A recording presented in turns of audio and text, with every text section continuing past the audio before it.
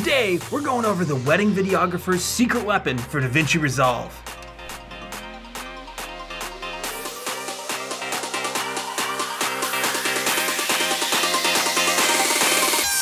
Hey guys, Nathan here. Now I don't know about you, but editing wedding videos can be a total pain in the butt. You have so many people to keep track of. You got the bride, you got the groom, you got the best man, you got the father of the bride, you got all these people. And wouldn't it be nice if you could just press one button and have the computer analyze everything and, oh, you're looking for the groom? There you go. How about the bride?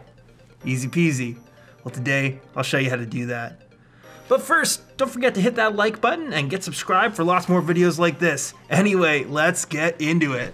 So we're just gonna come into the studio version of Resolve. We have a bunch of clips here that I've just kind of sorted out. You don't have to sort them in the first place, but I just like to label things anyway. We're gonna go through, we're gonna select everything. We're then gonna right click, and we're gonna click Analyze Clips for People. It's gonna go through, do its boobity boop. May take a second, so, you know, go get yourself some coffee. That's just how you wanna, okay, anyway, enough of that. So now it's giving you options to label people, and this is where this gets cool.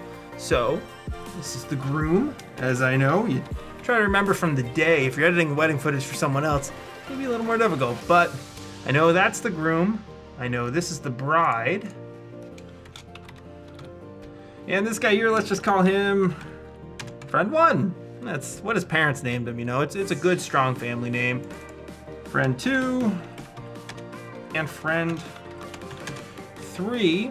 Now, if you see here, you can tell this person and this person, they're the same guy. So what we're gonna do, we're gonna come in here, shift click through, not person 2, he is the groom. Now we just have to clean up the other people folder. You go in, it may not have a clear shot of who the person is. You notice some of them are wearing sunglasses. So let's just clean this up a little bit. So I'm literally just going in, clicking on everyone with a face, and then tagging them as who they are.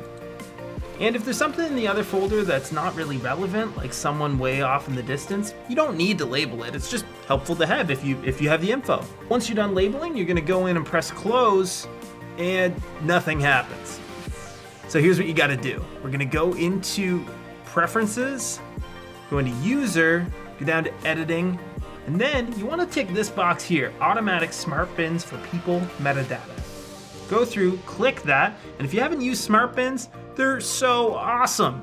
They automatically populate, and if you're gonna add more people in, let's say you get more footage of that person, you go through Analyze, it'll automatically top them in. So now, let's say we want shots of the bride. Boom, all right there. How about a shot of the groom?